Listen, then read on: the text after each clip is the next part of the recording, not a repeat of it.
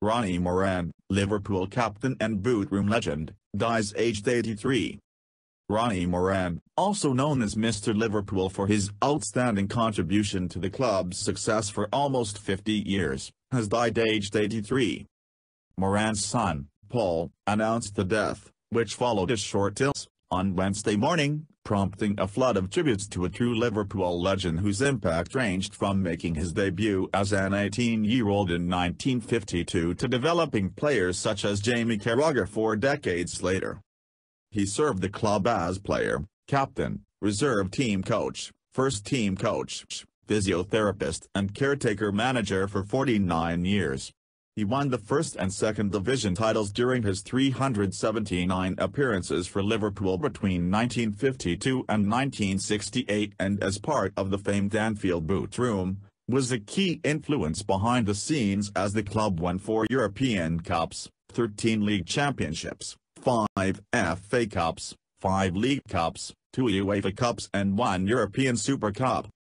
His remarkable impact extended over the careers of 9 Liverpool managers from George K. to Roy Evans, and he was first invited onto the coaching staff by Bill Shankly in 1966.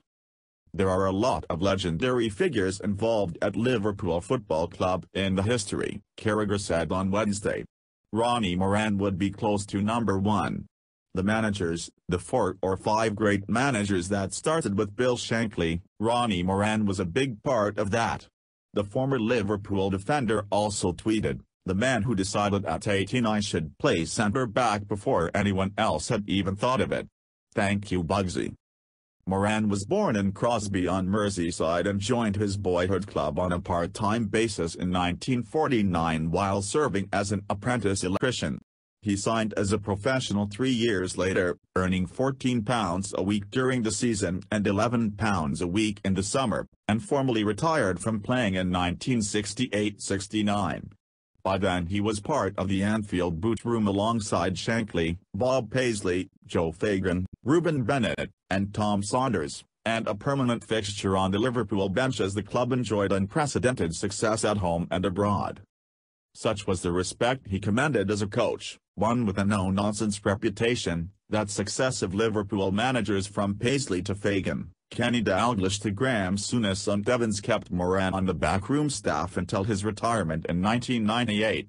He twice served briefly as caretaker manager, in 1991 after Dalglish's shock resignation, and in April 1992 after Souness underwent heart surgery. Dalglish said on Wednesday, "The contribution and help he gave me was enormous and I'll be eternally grateful for that, both as a player and a manager.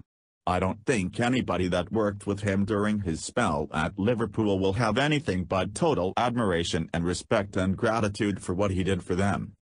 I don't think it's a coincidence that in the most successful spell in the club's history, Ronnie Moran was of great importance to it. He was there at the outset with Bill Shankly, and the football club as it stands today is because of what Bill Shankly set in place, and Ronnie was a big part of that. His contribution to the football club should never, ever be underestimated. Although it might be understated, and he might be understated, he made a massive contribution." Liverpool's current captain, Jordan Henderson, paid a touching tribute to Moran on Instagram. He wrote, "The reason being captain of Liverpool Football Club is such a huge honor is because legendary figures like Ronnie Moran held it before I did. I wasn't lucky enough to work with Ronnie, but I had the great fortune of being in his company on the occasions when he came to Melwood to walk around the training pitch, and although we all regarded him as a true great, he was as humble and down-to-earth as anyone you could ever come across.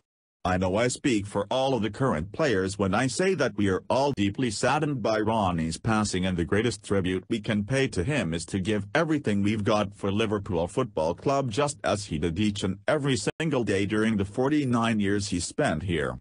In what?"